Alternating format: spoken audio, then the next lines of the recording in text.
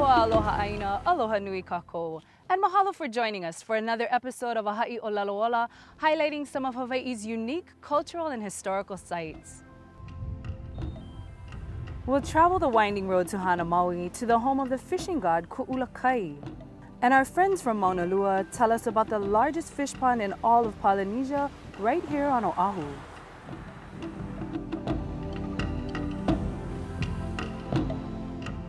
We start our journey in Kohala on Hawaii Island, where a brilliant scheme unfolded to protect a newborn baby and the future conqueror of the Hawaiian Islands, a story that can be rediscovered through the place names in this town.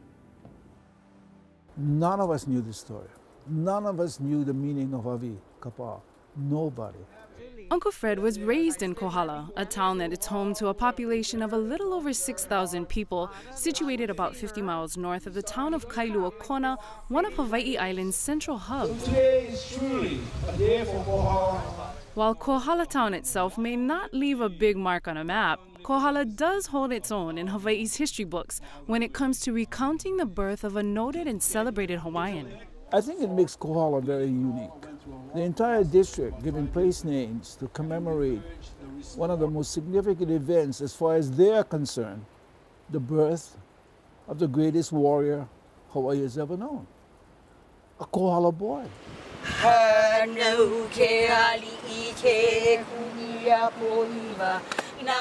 History tells us that High Chiefess Kekuiapoiwa gave birth in an area of Kohala called Kokoiki to a baby named Pai'ea. When Kamehameha, his mother was hapai, Kekuapi was hapai, we all know the prophecy, yeah? She wanted to eat the eyeballs of a tiger shark. If you kill the shark, you're killing the ali of the kekai, right? This baby is going to be a slayer of chiefs. With that prophecy, it was clear that this infant would grow up to be the one to rule Hawaii.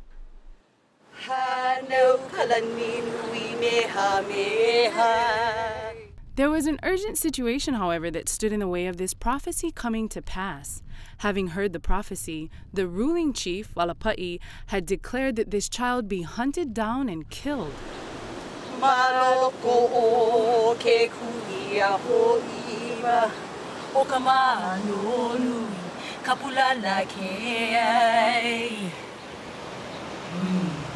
So Kekuiapoiwa charged one of Kohala's chiefs, Nai'ole, with protecting the child and taking him to safety. And he devises a plan to take Kamehameha from where he's born at Kapaka and Kokoiki to Avini, the distance of about 15 miles. According to some, the story of Nai'ole's journey to get the baby to safety can be recounted via certain interpretations of the place names in Kohala. Uncle Fred shared some of his own research and interpretations with us, starting with an area known as Hawi. That was about the third or fourth place that he stopped and something went wrong. The wet nurse wasn't there. He was starving. Vi, famine, hunger. Is the breath of hunger. Nai'ole continued on to the area called Kapa'au, where the original statue of King Kamehameha stands today. All the gulches, all the ravines were flooded. Kamehameha was born in the Ikua season.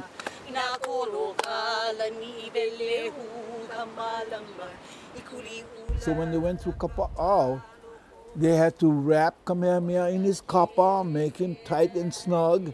And they went through this swollen stream, so his kapa went out.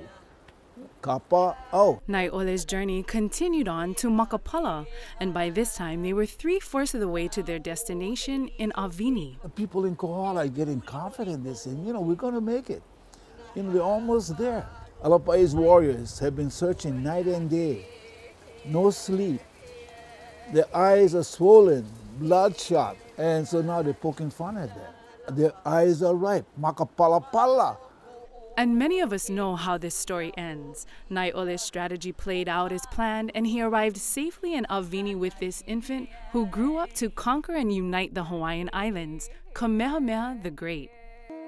It makes me very proud. The people of Kohala themselves were so proud of what they did that they commemorated that, make sure they wouldn't forget by giving these names. Uncle Fred has been researching these stories for over 50 years. This journey of rediscovery for this Kohala boy has become a very personal endeavor. When I began to realize what a rich historical legacy this district has, and how close we came to losing it, and I hope it'll never be forgotten.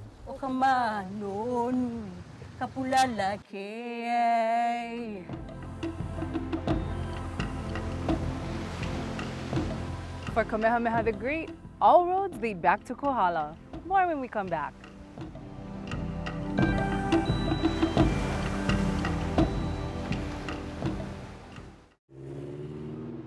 Excuse me, guys. You guys know how to get the spouting water from here? Oh, yeah. You want to go down Mud Hen Water here, all the way till you get to Quarter Line Terminalis Underground Oven.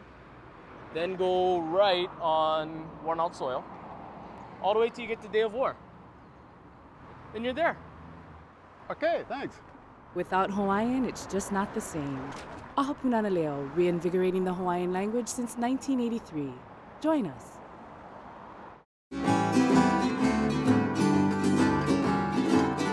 Aloha mai e nā mamua haloa mai ke kahi au ai ke kahi au ako ke ia whai aina. E ia mako nā hoa o ka leo oiwi. E launa mai noi ke ia haule lau ma Oiwi TV nei. What did she just say? Stick around, you'll find out. Bye. Kaleo Oiwi, a new Hawaiian language learning series now on Oiwi TV, digital channel 326 and online at oiwi.tv.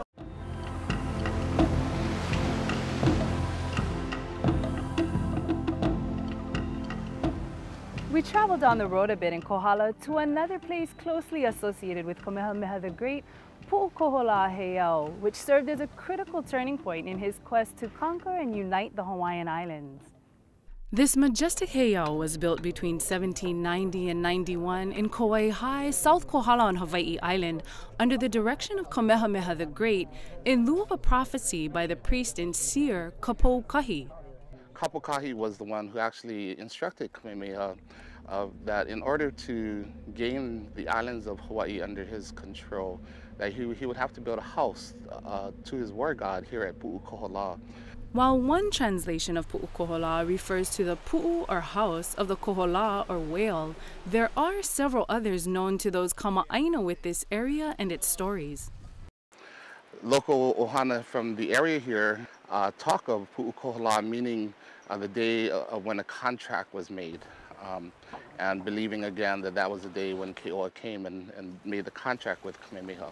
They had been battling over Hawaii Island for years when Kamehameha extended an invitation to Keoua to join him at Pu'ukohola for the dedication of the temple, and Keoua agreed. Many believe he did so with a full understanding of the signs and prophecies that this would lead to his demise. And so it was. Keoua was killed at Pu'ukohola, and in time, Kamehameha became ruler of Hawaii Island. With that, Kamehameha went and conquered the other islands, except for Kauai. But that's where it all started. It's been over 200 years since Kamehameha's dedication of Pu'ukohola during an entirely different era in Hawaii, but a group of dedicated practitioners are committed to perpetuating its history.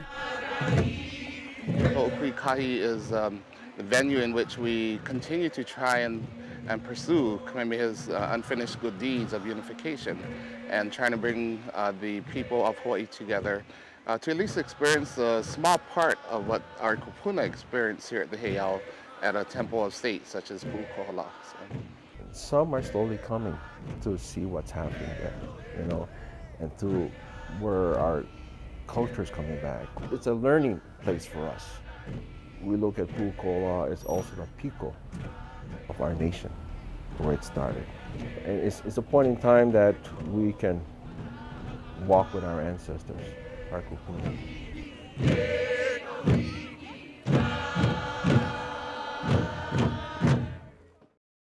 Commercial development in the latter part of the 20th century, oceanfront resorts and hotels in particular, left many of our significant sites in disrepair without their native caretakers. More culturally conscious landowners, however, are now stepping up to help reverse these effects.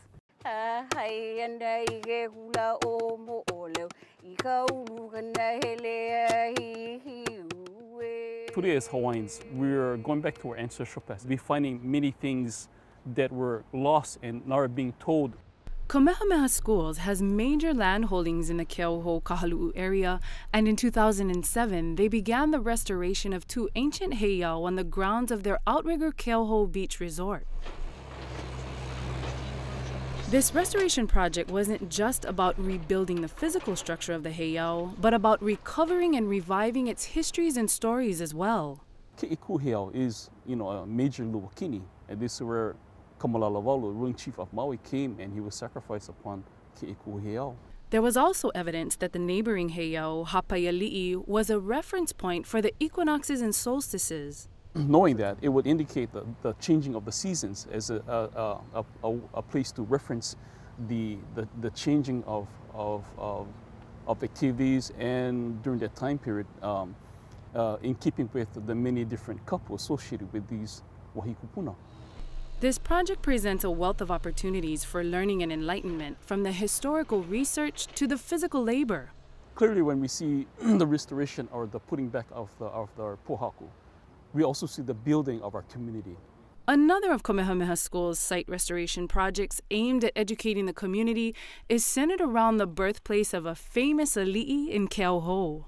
This is the place where the ali'i chiefess Ke'opu'olani had her pains at the time of the birthing of Kauikeoli. Kauikeoli, born in Keauhou, was the 3rd Kamehameha to take the throne and ruled over Hawaii in the early 19th century.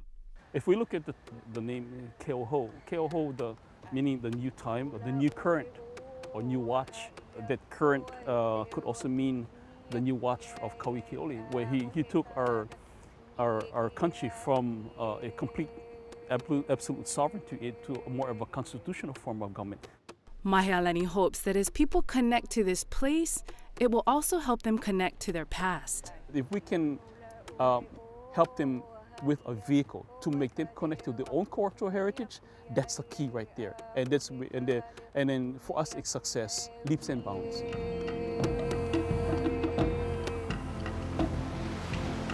It's a long 68-mile journey with over 600 turns and nearly 60 bridges, but once you get there, it's all worth it. We'll be right back.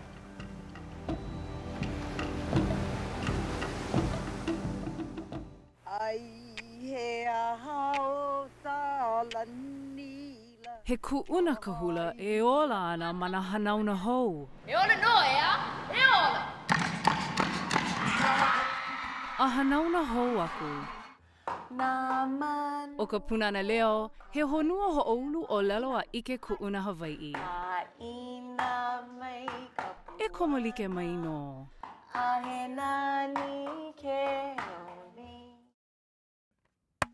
All set? You bet. And to the right, vamp. Alternating feet coming forward on the right. And now opening the knees and kicking the feet. And vamp right, vamp left, and we're done. Without Hawaiian, it's just not the same. Aha Punana Leo, reinvigorating the Hawaiian language since 1983.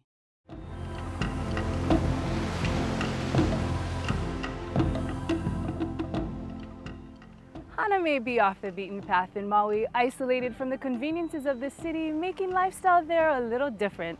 But for most of Hana's locals, they wouldn't have it any other way. The long and windy road to Hana is an adventure in and of itself.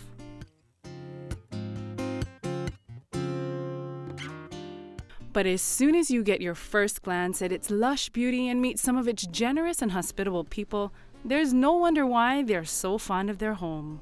Ka noho ana ma'ane'i he palekana ke ano.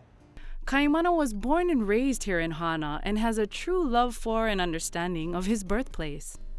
Mahana kohu mea la he o ana ho'okahino na kanaka apau. The close-knit bonds that define this community have allowed them to perpetuate their traditional knowledge with new generations. O ka pōmaikai o ka noho o hana ana ma ke ia kauna. O ke la kupuna, he kupuna no ke kaiauru. O alela ha'i lako no ko lako aina mahea I hanai iai ke ano ka nohona. Kaimana shared one of these stories he learned from his kupuna about the area called Leho'ula, which was home to a fishing god.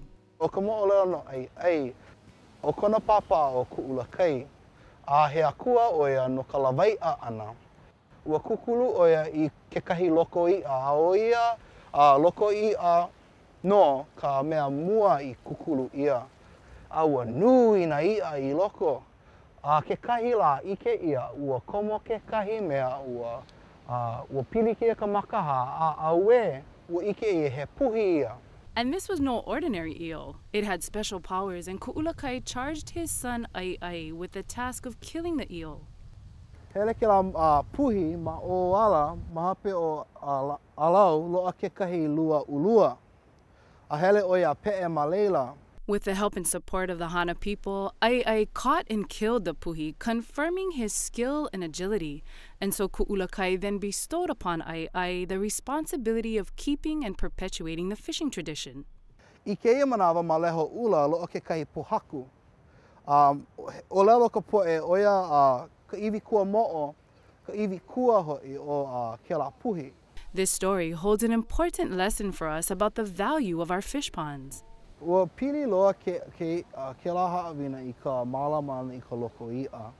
These traditional stories of Hawaii's special places are more than just great tales. They embody the wisdom of our kupuna. We head off to the plains of Wahiawa in central Oahu to a place that's home to some pieces of our history that hold ancestral knowledge and wisdom is shared by this historian committed to uncovering this heritage. As the Piko of Oahu, Kukani Loko connects and centers us as a people. Tom Lenchenko has spent years studying and learning about Kukani Loko and its 180 stones scattered along these 5 acres.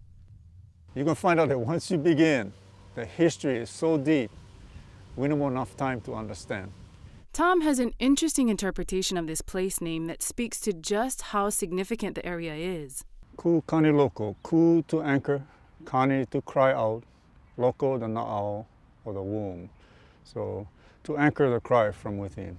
The reference is to a mother who finds inner strength during the pangs of giving birth. And according to traditional stories, Ku kani loko was in fact where Oahu chiefs such as Kakuhi Hewa were born. The backrests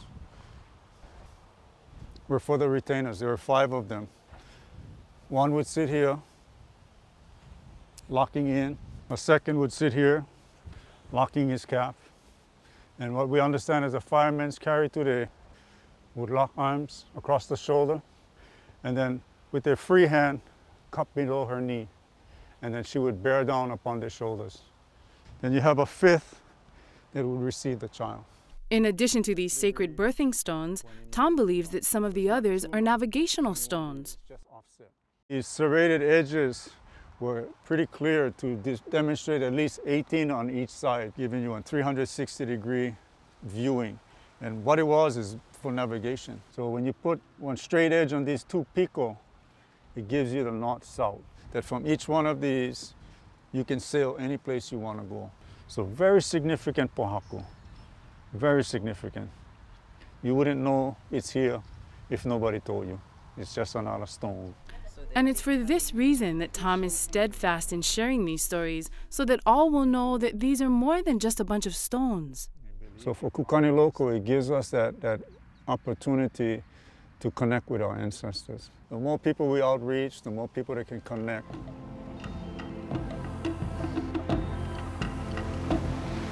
From Tahiti to Waianae and back, after 800 years, this heiau still points the way. We'll be right back.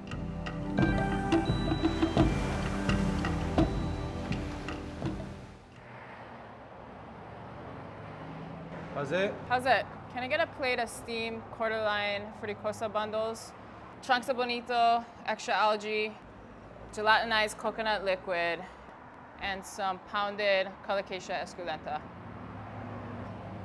Order up. I need a lau plate with poke, haupia, and poi. Without Hawaiian, it's just not the same. Ahapunana Leo, reinvigorating the Hawaiian language since 1983.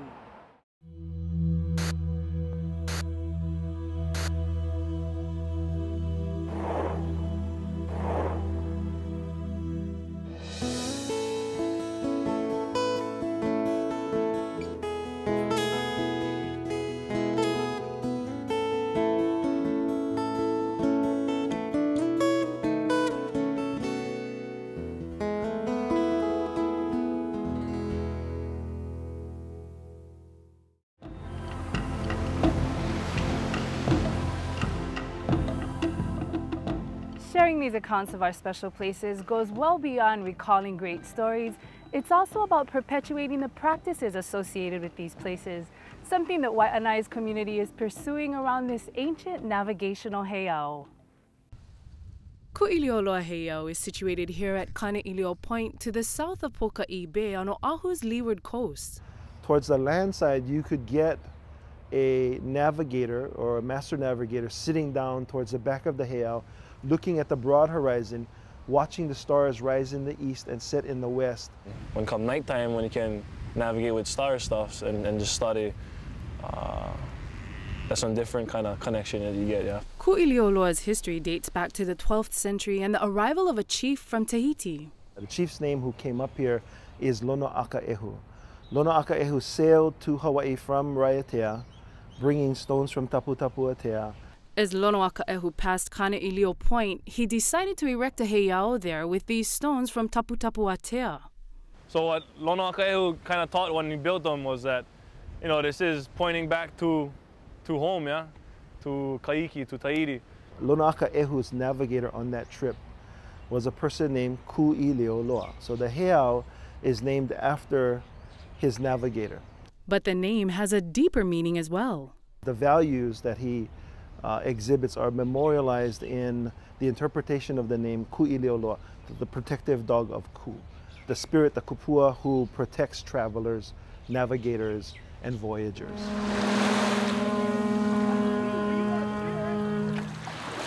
And the next generation of Wai'anae's own hopes to preserve and perpetuate this navigation tradition by providing a home for their very own canoe, Eala, right here at Ku'ilioloa. And it's showing the history to our kids now, that whole history of this place, and how if you take care of them, which our generation before us did, she can give back. And that's why it's important that Eala comes home to provide that platform of learning for these values that get passed on from the time of Lono Aka'ehu to future times.